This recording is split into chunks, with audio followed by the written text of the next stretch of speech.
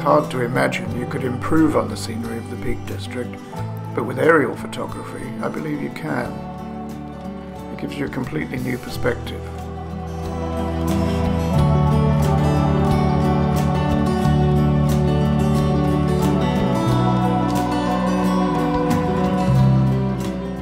And a new perspective is exactly what you need when it comes to monitoring the moorland for the impacts of visitors or for fire damage.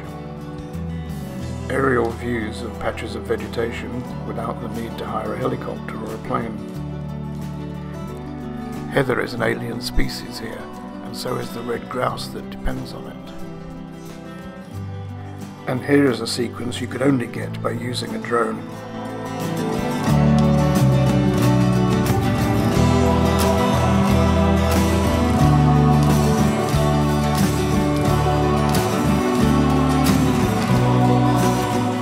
On the other side of the valley, on the slope of Wynn Hill, lies the Thornhill Carrs Nature Reserve.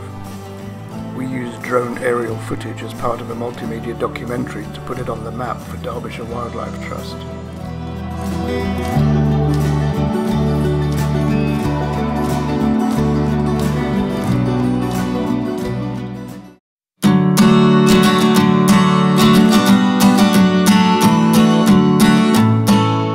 Mills like this one along the River Derwent stand as icons of the Industrial Revolution. They lend themselves to some quirky imagery.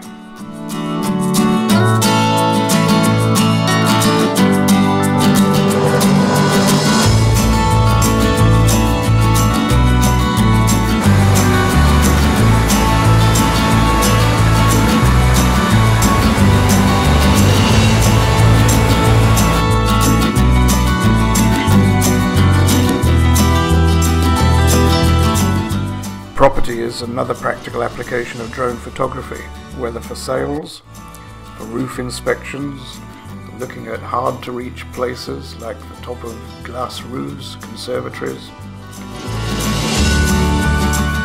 or for commercial planning purposes.